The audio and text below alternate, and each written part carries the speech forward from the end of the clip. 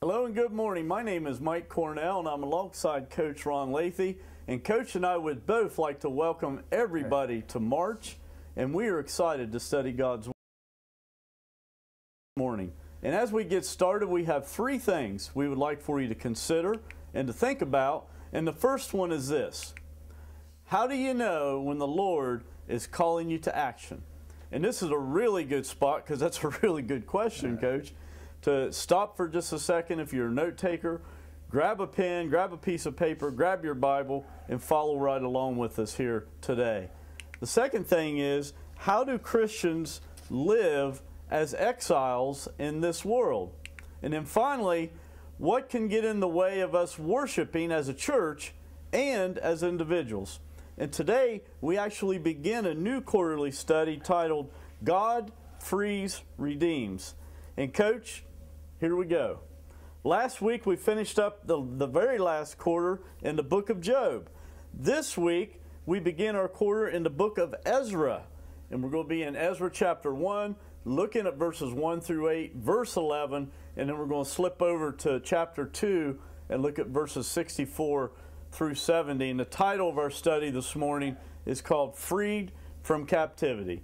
And Coach, could you get us started with some prayer and just kind of set the stage for what we're going to study today? Sure, let us pray. Most kind and loving Heavenly Father, again, Lord, we humbly come before you this morning, just first of all thanking you for all the blessings, Lord, that you give us. Thanking you, Lord, for being the wonderful Father that you are. And Lord, we just thank you for the opportunity we have to come with you today and Lord, to bring your message to those that are watching. Lord, we just ask that you bless what we're trying to do today as we open your word. And Lord, we just pray that you would be with those that could not get out today, or those that are hurting, maybe in hospitals or in nursing homes or maybe homebound, and just ask you to minister to them wherever they might be. And Lord, we just thank you again, Lord, first of all, for your Son Jesus, who paid the ultimate price so that we might have opportunity to one day spend our eternal life with you. Lord, as we open your word this morning, we just ask you to open our hearts and our minds and lead us with your spirit as we start this new quarter, and may this be the kind of lesson that will touch the hearts of people out there that are listening today. This we ask your Son's precious and holy name. Amen. Amen. Yeah, we're back into something we actually studied a little bit last quarter, Mike, the book of Ezra. And Ezra is normally tied together when we study with the book of Nehemiah. Right. These two came back from captivity in Babylon, and we'll try to kind of set the back and tell people what was going on before this happened. But we know that God's people were taken captive by the Babylonians, and because they were not following his law, and they were rebelling a little bit, and they were not following what he had told them to do, and he warned them that they were going to suffer the consequences, but they still wouldn't get the relationship back on what they were doing. So God let the Babylonians come in and basically sack Jerusalem, destroy the city, destroy the beautiful temple of Solomon, and they paid a heavy price for their disobedience. But in the meantime, it's been about 70 years since that happened, and the prophet Jeremiah said they would be there for 70 years and then return.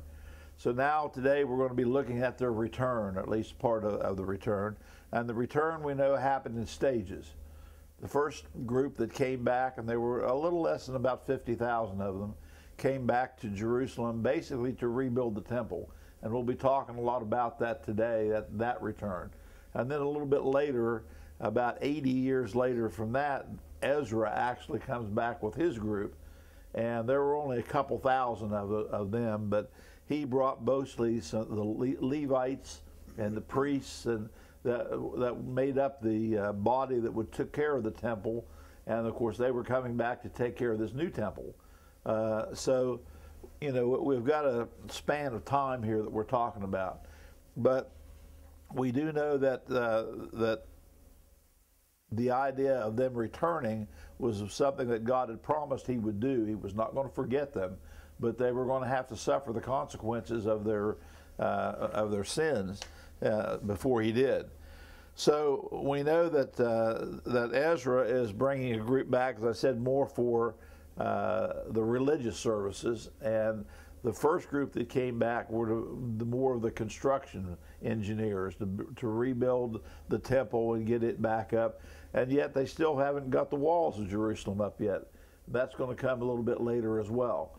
So this is a whole rebuilding process now about getting the city built, the temple built back up, and everything. So we're going to find that we're moving from the team, or Babylon, who had conquered them, have now been displaced in power by the Medes and the Persians, which basically came to be the Persians. And the Persians, Persia was like where modern day Iraq is. And their king was named King Cyrus. And the interesting thing about King Cyrus is that before he was ever born, he was talked about in the Old Testament by the prophet Isaiah. And this, I'm a prophecy buff here, and I really love to see how these prophecies are fulfilled. And that proves that God is the ultimate. The Bible is the only religious book I know that has prophecy that have been fulfilled over and over and over again, right down to the last detail. And he even called Cyrus by name. Right, he called him by name. That's exactly right. So, and Cyrus is the Persian king, and we're going to find out that God actually was able to stir his heart to get him to do what was in God's plan. And we'll kind of talk about that as we go as well. But King Cyrus, we know King Cyrus was, when he was a ruler, and they even have evidence in the museum at London, England right now, called the Cyrus Cylinder, right, where he describes what he does. He is favorable when he conquers a country or whatever. He likes to let them go back and start their own religion back up again to kind of keep them peaceful, I think, So he's got some political motives here, but deep down we know from what Isaiah said and from what we see in our lesson today that this was God's hand in all this, bringing this prophecy to fulfillment. Yeah, it really is. The time for God's people to return home, finally, has just arrived, right, just as the prophet Isaiah had said. And this is where our lesson begins with the first group that Coach talked about of returning Jews. And that takes us to Ezra chapter 1, verse 1. And here we see the author. And God's word says this: in the first year of Cyrus, king of Persia, in order to fulfill the word of the Lord spoken by Jeremiah, the Lord moved the heart of Cyrus, king of Persia, to make a proclamation throughout his realm, and also to put it in writing. So the phrase, the first year of Cyrus, king of Persia, doesn't mean the first year of his reign over Persia. No.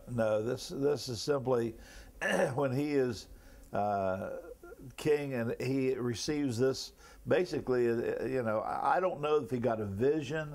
I don't know. See, at the same time that this is going on, Daniel was probably still around, and and he had a high position, we know, in the government of Babylon, and it was transferred to Persia. So he probably had talked to Cyrus, and Daniel knew that this captivity was about to be over, because the 70 years that it was prophesied for was just about up. So Daniel, I have no doubts but what he talked to the king and said, "King, you are in our prophecy." And he may have talked to Cyrus and told him about what God had wanted him to do, but in any event, we find King Cyrus here is now ready to fulfill this prophecy that was spoken by the prophet Isaiah and also by Jeremiah, and now Daniel's just kind of maybe filling him in. So it's just amazing what God has done prophetically here and how it's come about. Well, it talks about a proclamation here, which is something in itself. Not only did Cyrus issue a verbal proclamation by sending a voice throughout his entire kingdom, and he put it also in writing so that it would be sent to those, really the distant provinces where the 10 tribes were scattered, really in Assyria and some other parts of that area too, Coach. But, you know, it's been said of Cyrus that he didn't know God or how to serve him. But God knew Cyrus and knew how to serve himself by him. Right. So it's kind of interesting when you look at it like that. God governs the world by his influence on the spirits of men. And whatever good they do at any time, it is God who stirs up the spirit to do it. Right, and we're going to see many times, well, you can see it throughout the Bible, that God uses men to do his purposes. And oftentimes it's pagans. And they don't even know, don't know him personally, but it says he stirs their heart. So somehow God gets them to do what he wants them to do. And, we talked about Isaiah prophesying. One of the verses in Isaiah chapter 44 says, that says of Cyrus, he is my shepherd and shall perform at my pleasure, even saying to Jerusalem, thou shalt be rebuilt, and to the temple your foundations will be laid. So not only did God name him, but he told him what he wanted him to do. Yeah. He's going to lay the foundations for the temple itself to rebuild. So again, it's just amazing that God is able to do that with somebody that doesn't even know him, other than what he's heard about him. Yeah, God stirred the heart of Cyrus to the point where Cyrus felt a conviction that it was time for a call to action. And that's what we're seeing played out here. And that really, Coach, takes us to a really good question, that very first question we had, because we're going to see the Jews who have been exiled for 70 years actually answer that call to action as well. And I think there's a good lesson there for all of us to follow. How do you know when the Lord is calling you to action? Yeah, and there's a lot of ways people can, some people say that they hear God's voice. Other people say that God reaches them in a dream, and we see different versions of this throughout the Bible. So I'm not disputing any of them. I don't know, but I think that the first thing that God does is He convicts a person of a need. Yeah. He reaches into their heart, and it says He stirs their heart that there's something that needs done, and He would like for them to do it. Put something in their heart to want to do what He's asking them to do. And then once you step into the point where you're willing to serve God, then you're amazed at how many doors suddenly open up that you never think about. But He is very good at opening doors and leading you through things that lets you do the serving that He's asking you to do. So He's always a door opener. And then the last thing He will do is He will supply and He will equip you for whatever that need is. Sure. So, that allows you to step, if you believe that allows you to step out in faith that God will help you do what He's asking you to do. You'll never go through this alone. So, I think that's kind of how more, at least for me, it's always been that type of thing where I don't hear voices. I just feel in some way that this is what I'm being called to do. So, everybody probably has a little different answer for that. Yeah, I'd say it is. Cyrus definitely had a different answer than what we would. Cyrus, we're not really sure what his relationship was with God. Many people feel like he respected the God of the Jewish people, but that he also respected other pagan gods.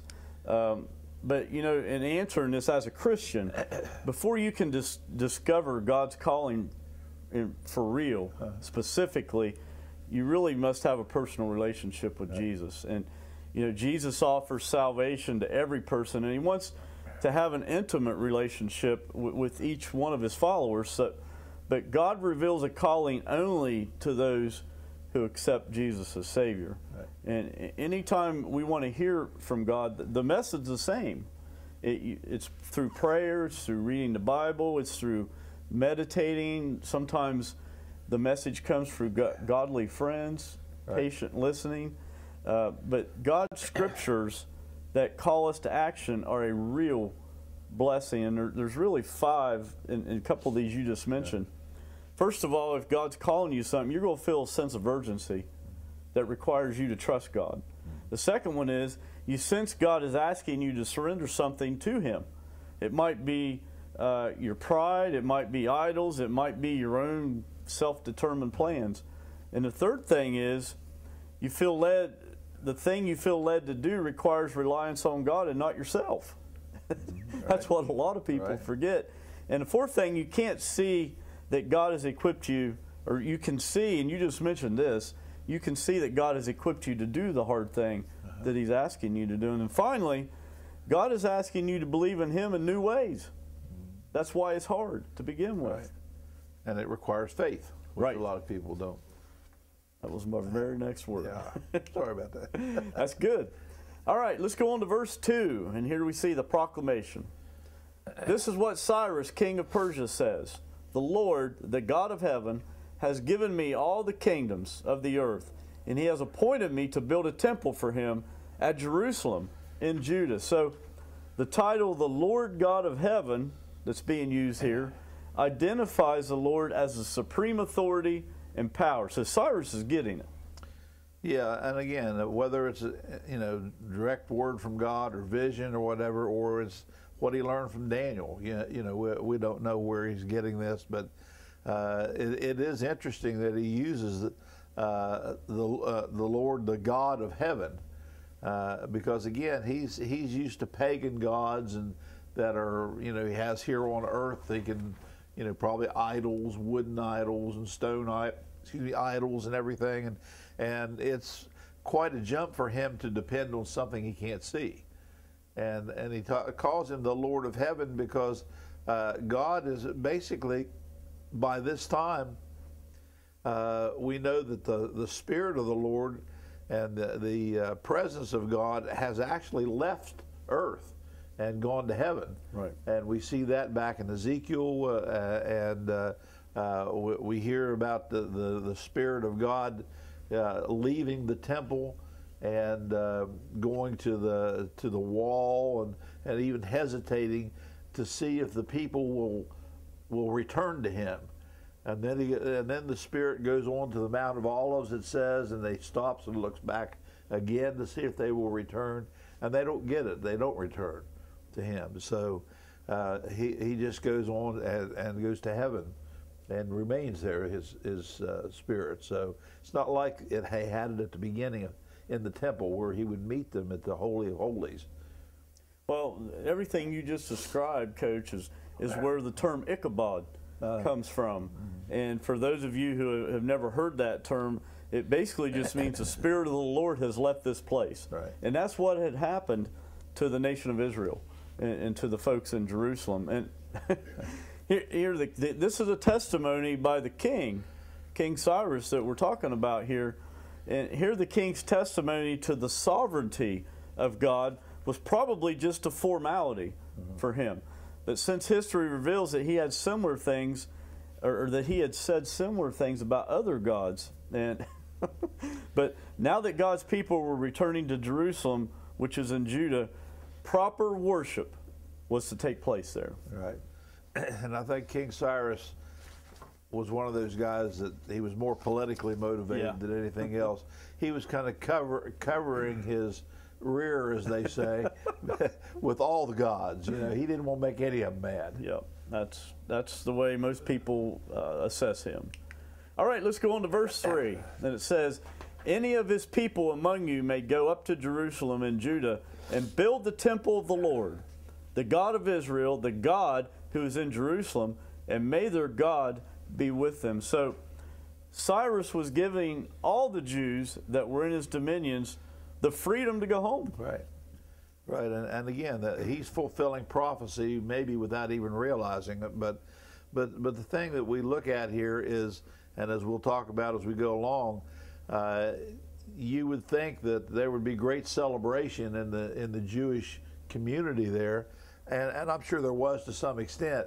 But we find out that when Cyrus told them they could leave, you're free, you don't have to stay in Babylon or Persia here anymore, you would expect them to go back in droves But, you know, I think it's our human instinct sometimes. Some of them must have had it pretty good. Yeah. Because they did not leave.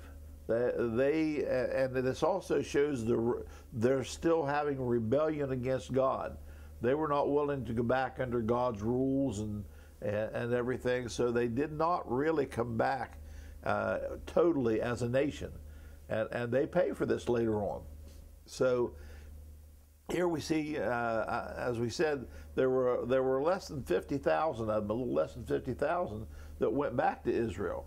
And they went back, and the other people stayed and did not go back until some of them went back later on. Like we said, there was about three groups that ended up going back eventually, but an awful lot of people stayed in Babylon and where they were settled.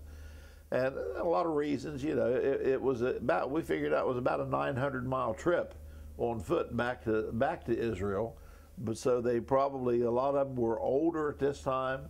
You know, any of them that would have come from Jerusalem and were still alive, they would be very old by now.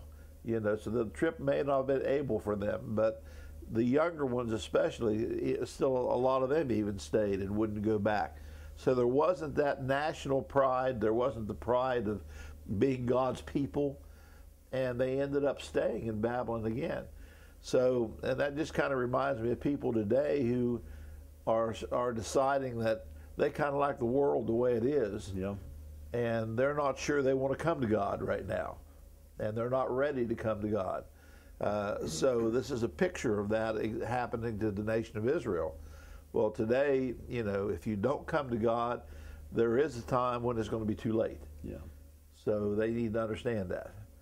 Well, history is really clear about where Cyrus stands with God. You know, that he respected the God of Israel, but he also had respect for pagan gods, which weren't real.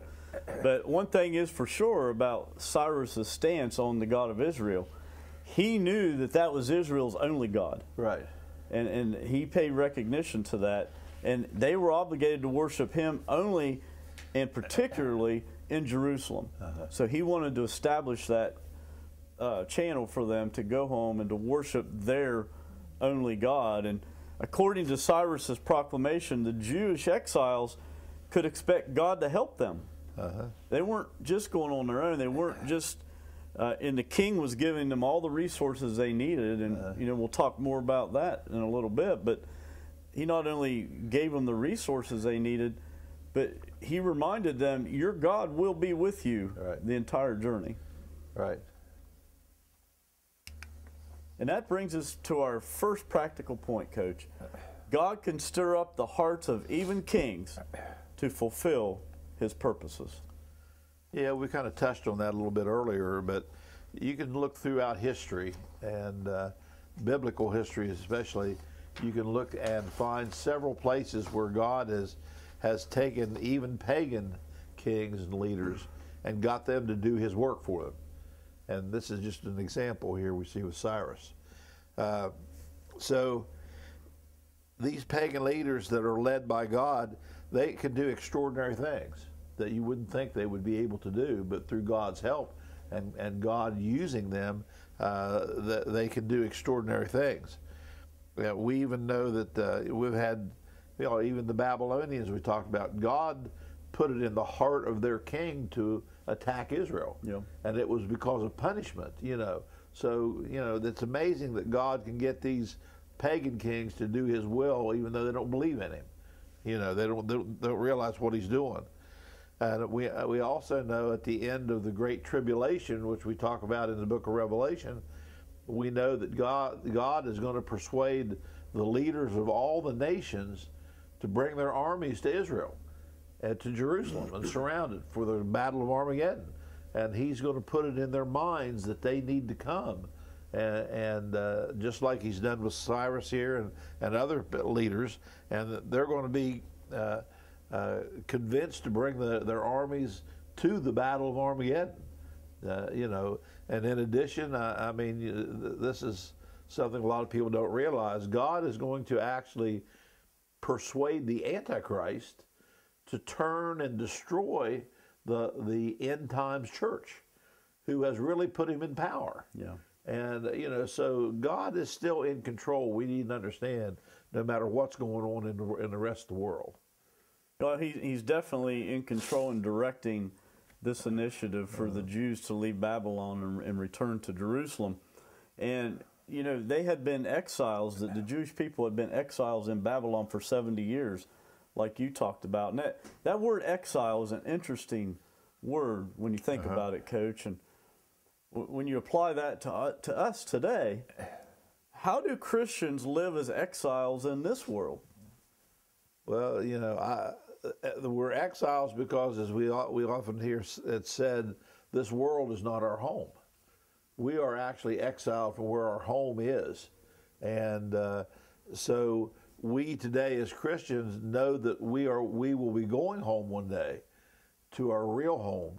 But as of now, we are kind of exiled down here on this planet, so to speak. And we are called exiles because of our sin and disobedience, just like Israel was here, because we're all sinners, we've all sinned, and we know that even in this on the earth here, we may say we own this property. No, we don't. There's nothing that we own or that we have that's actually eternally ours. Right. It all belongs to God. So again, we don't even have things of our own. We don't receive any eternal rewards until we get home. So again, that we're still exiled from those kind of things. But one day we will get a chance to return home. All of us will. But we've got to make sure that we have made plans for the trip. And the only way you can get your ticket punched is by Jesus Christ. Yeah, that's a really good point. You think about this question, Coach, and I really thought about this quite a bit. And for everybody listening, for Coach and I, everybody is one of three people. And listen closely to this. You're either an immigrant, you're a tourist, or you're an exile. And let me tell you what I mean by that. An immigrant is someone who seeks to make their new country their permanent home. That's a great idea for earthly citizens, but it's a disastrous idea when you apply that spiritually. Right. And sadly, this is what's really bad, Coach. A lot of Christians do this with the world. They might know that they are citizens of heaven, but they treat the world as if that's really where they want to live. Right. That's an immigrant. The second one is a tourist. A tourist, in many ways, is the opposite of an immigrant. Tourists might love the country they're in, but they don't plan to live there. They're just visiting, so they never put down any roots. They don't form any real connections to anybody or any place, and they stay huddled in their own little groups. Yeah. That's what tourists do, and they stand detached from the society around them, and when problems arise, either politically or spiritually or whatever, tourists don't respond by getting involved. They leave. Yeah. And the problem with that is this is the attitude that a lot of Christians today have toward especially the world. Right. They stay separated. They never get involved. They feel no connection to the community, and they certainly don't engage in societal problems. And then the third one, you have the immigrant, you have the tourist, and then you have the exile, and you just described the exile to the T. The exile is someone whose home is somewhere else. Right. But for an undefined amount of time, they have to make their home in a different place. And that's the way we are as Christians. We are, right. And even as we put down roots and work for the good, we always long for the day when we can go home. And our home is in heaven. Right, right. And that takes us to verse 4. And it says, and in any locality where survivors may now be living, the people are to provide them with silver and gold, with goods and livestock, and with free will offerings for the temple of God in Jerusalem. So not all the Jews returned with these guys like you mentioned earlier, Coach, but they had ownership in the project too. Right, because they were told, or by this decree, they were decreed by the king that they were to provide support, provide money, provide gold things and they were to provide offerings for the temple as well as for the people going back. And it's interesting here that Cyrus basically took the Jews kind of like under his wing, and as he was supposed to protect them, to make sure they got to do what he was told he was supposed to let them do, you know. So, because he provided even armed escorts to take them through hostile areas, and so he wanted to make sure that he did what their God told him to do.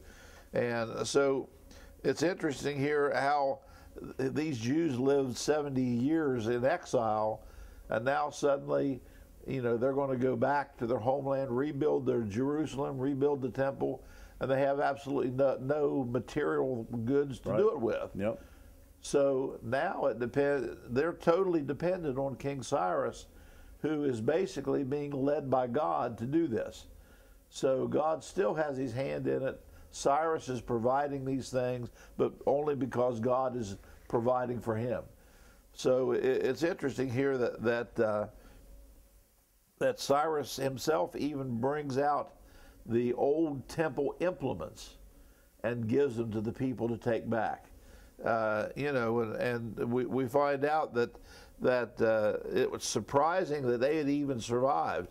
And if you don't know the story about the temple implements, it started back in Babylon when they were having a drunken party at King Belshazzar was having this drunken party, and they were using the implements of the temple to drink out of and defile them. That's what they did. And that's when we hear the idea of the handwriting on the wall. Well, that's exactly what they saw at that party. Yeah, and it wasn't because they were drunk they saw it.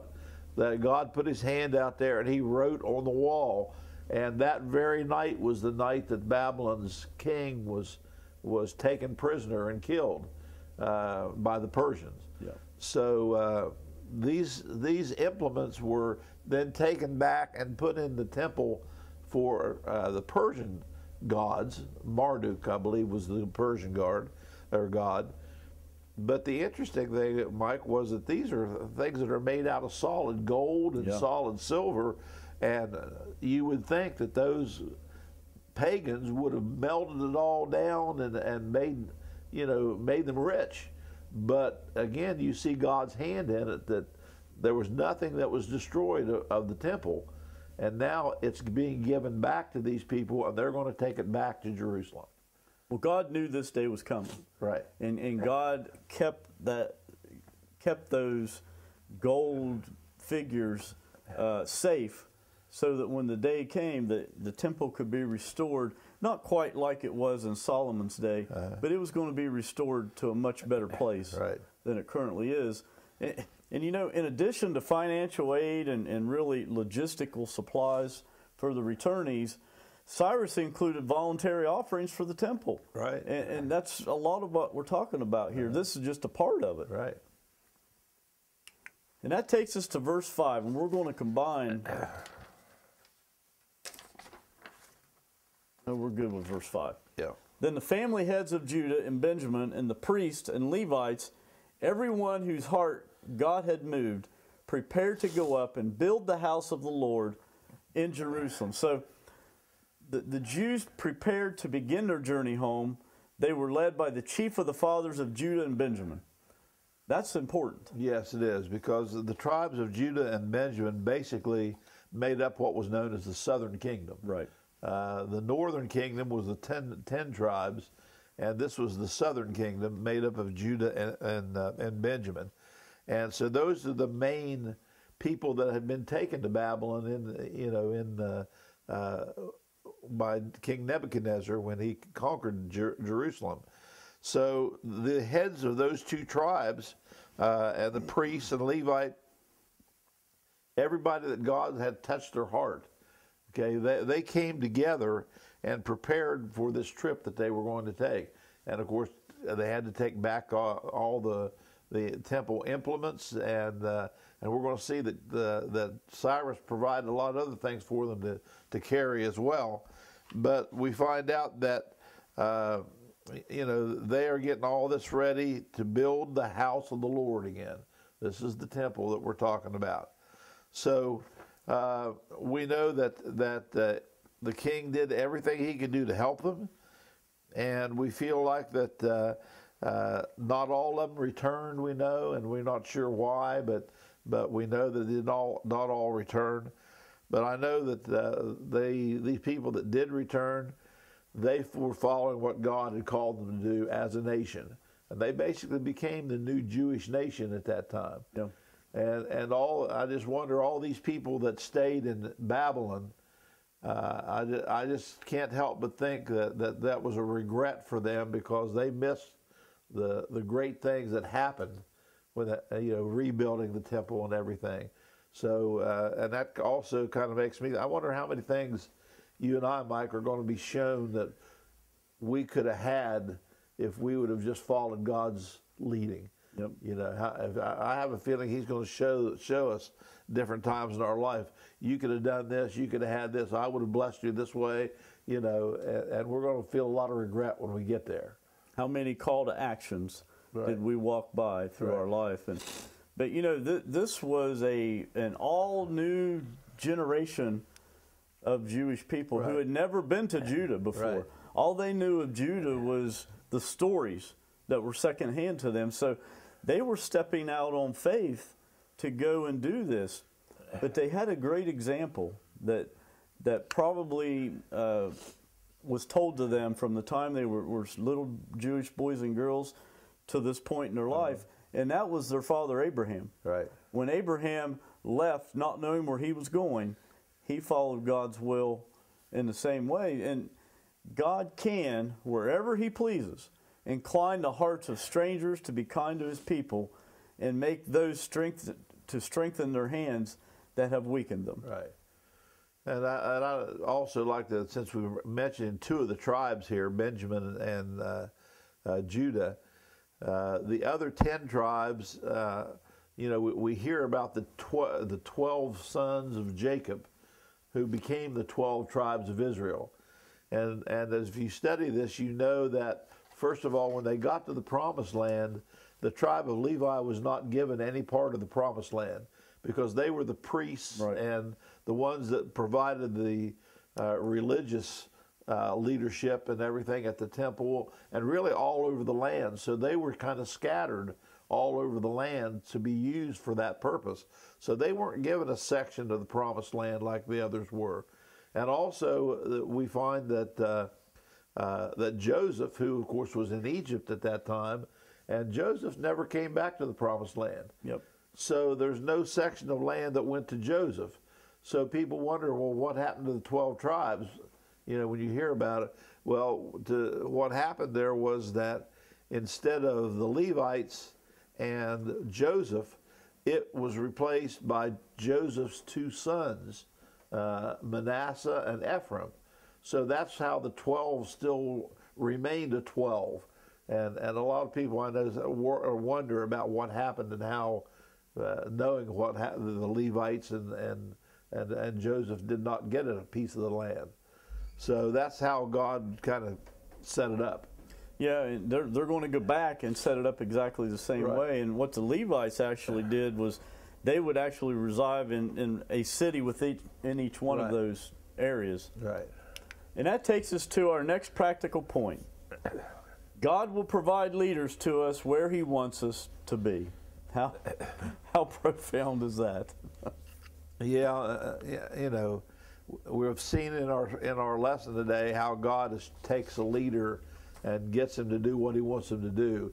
Well, God picks those leaders, and whether we like it or not, God puts.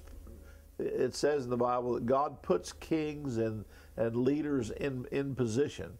He puts them where He wants them, and and depending on what He's going to do with that particular country or that particular section, is the kind of leader that He puts there that can do His will, that whether they know it or not. Right. And he can use that person to get his program or his purposes done. So we find that if a nation is truly a godly nation, I think God will put more of a godly person in control. to try to keep them there and and that's what he did with the kings of Israel. So, but if a nation is not following God's, he may put someone there that will lead them just opposite of where they would like to go. But where he would want them to go. But where he wants them to go out of punishment. That's right. You know, so people need to understand that. The leaders that are leading the countries are there because God puts them there. Yeah. And you know, you look at that statement that God will provide leaders to us where he wants us to be. You can take that same statement, Coach, and insert it in churches in today's world. Really, really interesting concept there. All right, we're going to go on to verse 6, and we're going to combine verses 6 and 7. And it says, all their neighbors assisted them with articles of silver and gold, with goods and livestock, and with valuable gifts, in addition to all the free will offerings. Moreover, King Cyrus brought out the articles belonging to the temple of the Lord, which Nebuchadnezzar had carried away from Jerusalem and had placed in the temple of his God. So, just as the king commanded, everyone who was around the Jews encouraged them by supplying them with valuables. Right, and that goes right back to what we mentioned earlier about when God has a purpose for something, he will supply what you need. If he's called you to be like he did with Ezra and the ones before, if he tells you that you're going to do something for him, he will provide and give you the opportunity and the material things you need to get it done. And that's what you see going on here again. And it's the fact that King Cyrus is issuing the decrees, but God's issuing the decrees to King Cyrus. And we see how it's playing out here so that it works exactly as God has set it up to work. You know, so again, and here it mentions the implements that I'd already talked about of the temple that are still there, still just like they were when they were taken from the temple, and now they're getting ready to be taken back home. Well, here's the other interesting thing about that, Coach. You know, God made sure that the vessels of the temple were not lost, which we've talked about, that they weren't melted down, but they also weren't mixed with other things. No. They were easily identified, and so now these vessels were being taken back to the house of the Lord in Jerusalem. Here's what's interesting about that today for us. Likewise, God takes care of his living vessels, of whom it is said, the Lord knows them that are his, and they shall never perish. Although these vessels have been put into idols' temple and probably used in the service of idols, they were given back to be used for God. And that's all God wants from us as his vessels. Right. And another thing along that line is the fact that, you know, when God calls you to do something, we get caught up in, well, I don't think I can do that. I don't have the ability to do that. And that kind of brings a saying that comes to mind here. God doesn't want our ability. He wants our availability.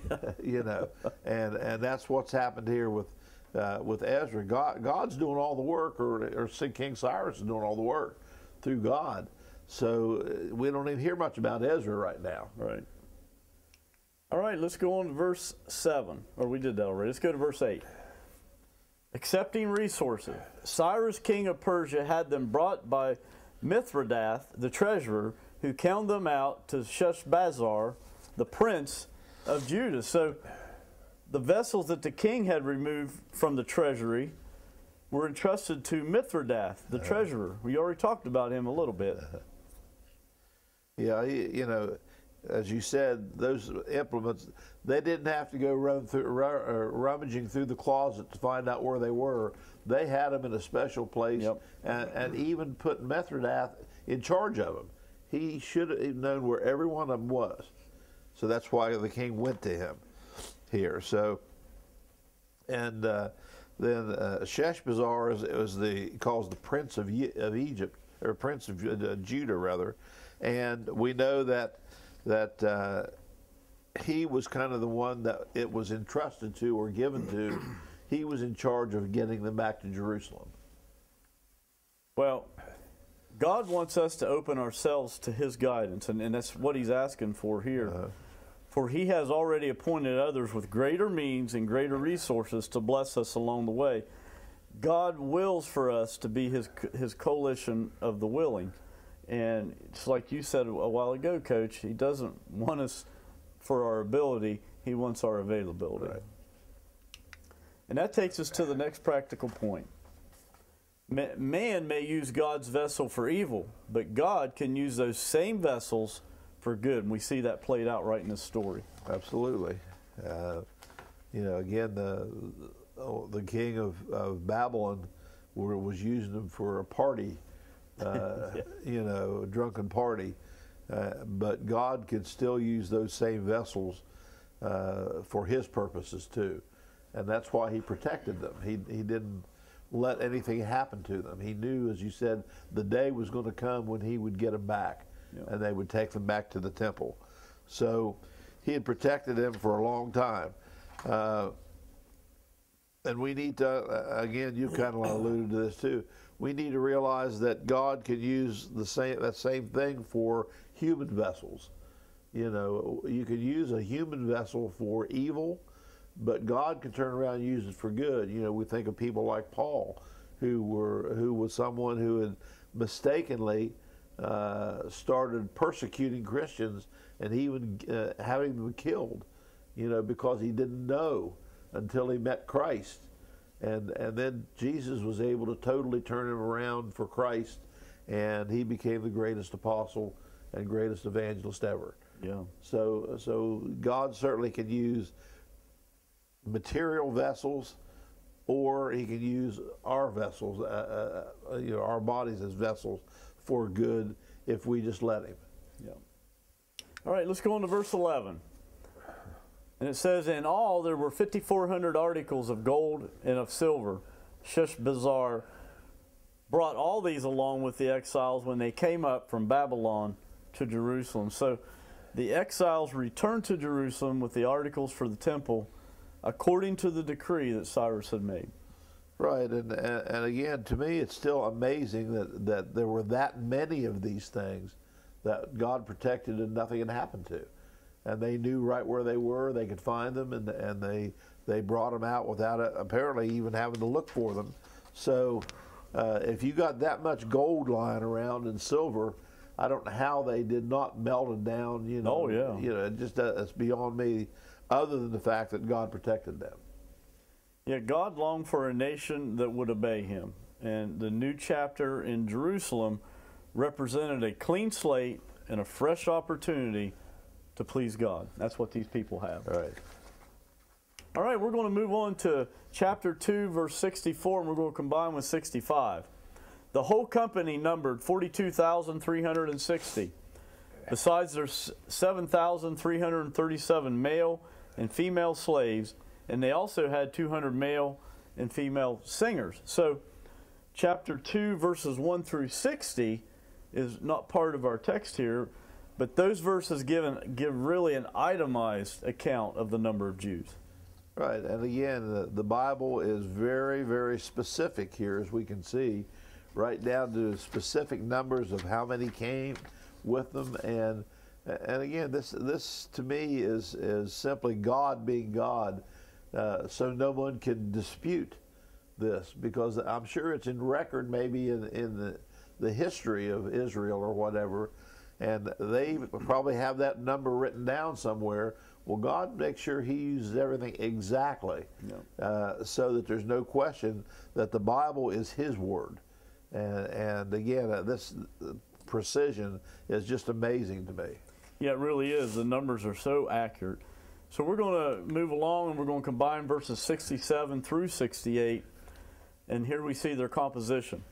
They had 736 horses, 245 mules, 435 camels, and 6,720 donkeys.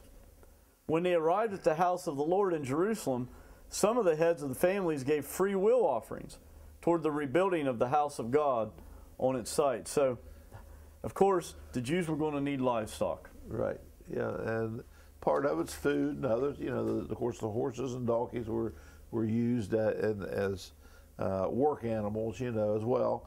And so God, again, provided. He thought of everything they needed, and what they still needed, then the other people provided by these free will offerings. And they were giving just like we give at the church. You know, they were giving to the temple. And again, persuaded by God, I'm sure, to do so, He touched their hearts, and they freely gave these things because it was for the cause of the temple itself. So again, we see all these things just numbered down to the very specific one. You know, there wasn't 735 horses. There were 736 horses. You know, God didn't even round it off. You know, He keeps us very, very specific. Not to be mistaken for 737 horses. That's right. You know, so. Well, the community that returned gave generously to the temple, and you know, we talked about Father Abraham just a minute ago. And, you know, they had an example of how to step out on faith and to follow God into an unknown project or path. Right. So they had that example to get started. And now, when they arrive at the temple, you know, David is known as one of the greatest givers there ever was, especially among the Jews. So they also had that example. Yeah. They had Father Abraham, they had David to lead them, their witnesses to lead them down this path.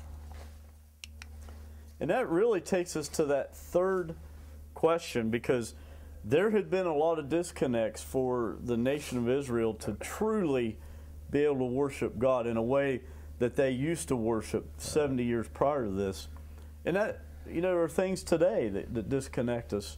What can get in the way of us worshiping as a church and as individuals? Well, unfortunately, we live in a time where there are many distractions. Yeah. And, you know, there's so many things. But probably, Mike, I think the greatest thing that keeps people from being able to worship in church is not preparing before they get to church. Good one.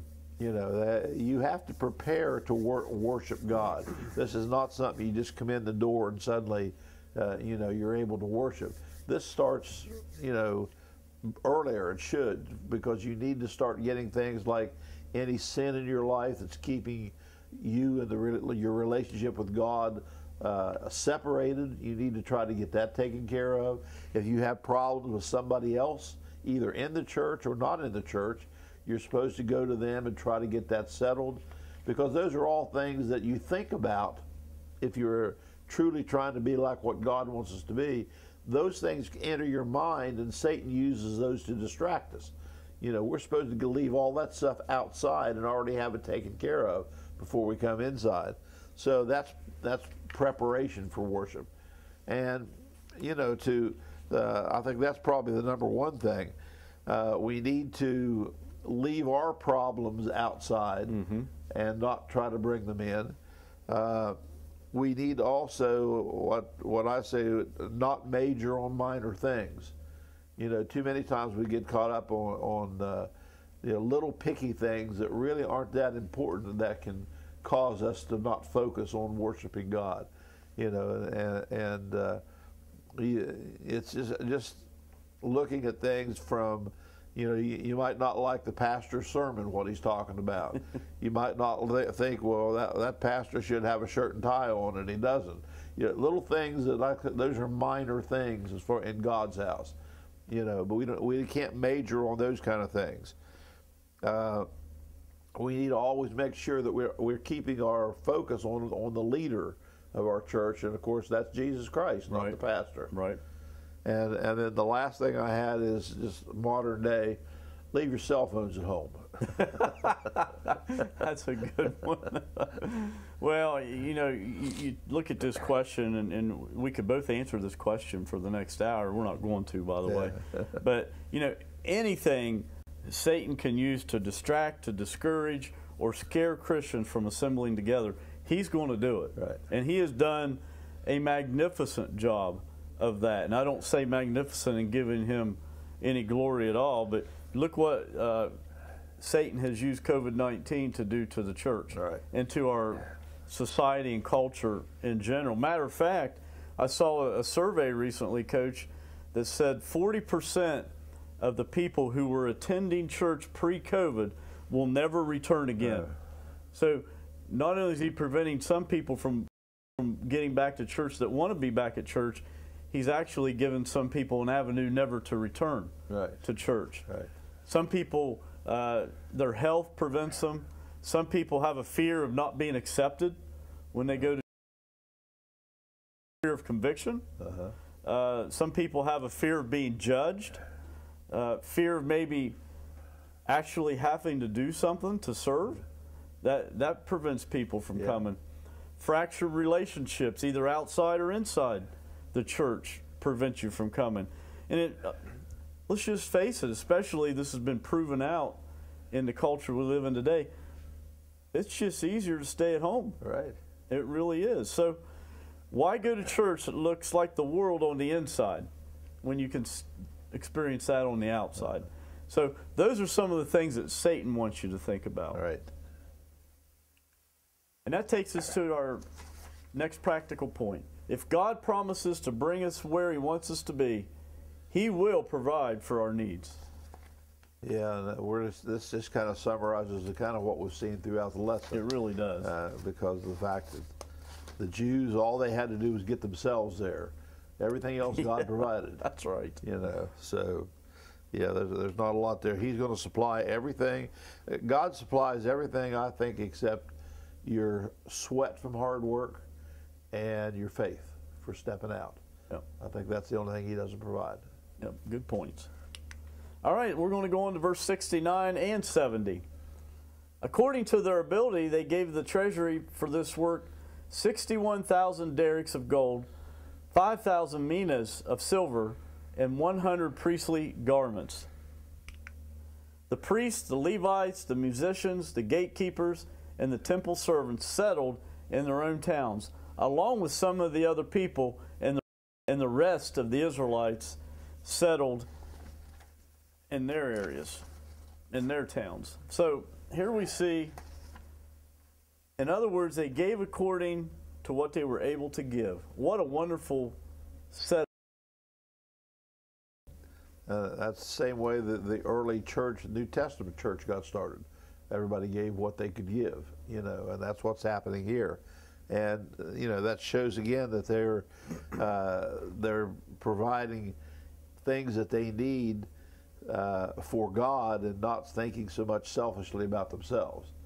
So that's a great way to start off the church, or the in this case the temple. And you know, the gold they talked about, according to my commentary, said that's about 1,100 pounds worth of gold. You know, man, well, that's put that in today's money and see how far it goes. And then also 5,000 pounds of silver, and then they had the garments for the priests that they said, which were very elaborate garments. You know, so they provided. You know, the offerings here were really, really sacrificial offerings, and they were willing to give as much as they could give. Though they had little, they were settling into houses of peace and happiness, Coach. Can you imagine that? After 70 years, content just to be home with the blessings of God's favor. And that takes us to our very last practical point here this morning, and that is, those who love the Lord will give of what they have to the success of his ministry. And again, first thing that caught my eye on this practical point was for the success of his ministry. You know, too many times we get caught up in our own ministry, and we tend to not realize it's not our ministry, it's his ministry. And if you're doing it for your ministry, you're doing it for the wrong reasons. So you have to have the right motivation, and the motivation is to do it for God. So if we truly love the Lord, it means we're going to be motivated to bring honor and glory to him and not to us. But you know, that's the love that we show for him, and that's what he's saying here, I think, more than anything else. Well, this whole story, this whole narrative that we've covered here this morning really has two main points to it. and that is first of all, we learn that God's people should be encouraged by knowing that as we pray for God's will to be done, our Lord will move hearts to accomplish His plans and His purposes. That's the first one. The second one is we learn that as Christians, we also should not miss when God speaks to our own hearts when opportunities join in His work come our way. That's really what the whole gist of this is about. Right. And that takes us to our thought to remember, and that is this. Rebuilding requires courage in envisioning a new reality. And Coach, what a great statement to sum up this wonderful story that we've read. And could you finish us up here today and just wrap it up with this thought to remember? Sure. Rebuilding. You know, it doesn't matter whether you're rebuilding a church or a temple, as these people were. You're rebuilding your life. Maybe you got off track and you want to rebuild your life, or you're rebuilding the relationship with God.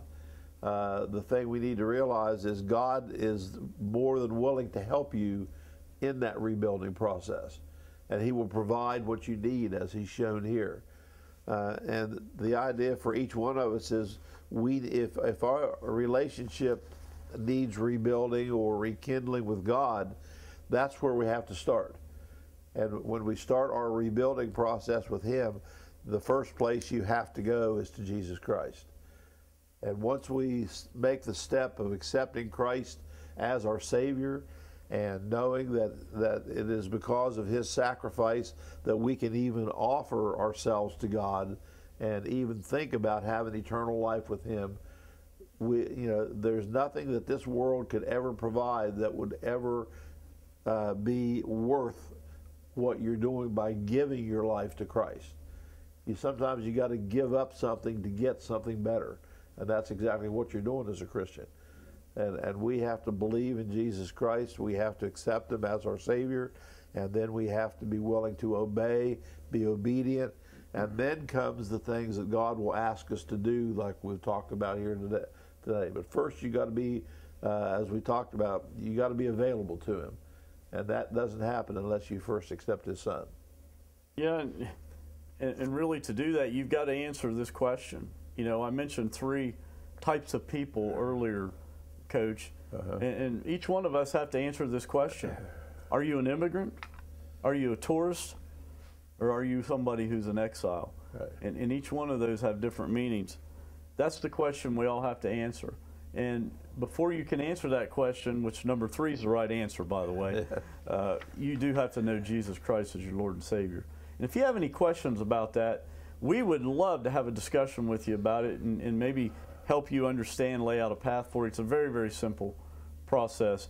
And you should see the contact information above my head on the screen. This is Pinegrove Baptist Church in Parkersburg, West Virginia.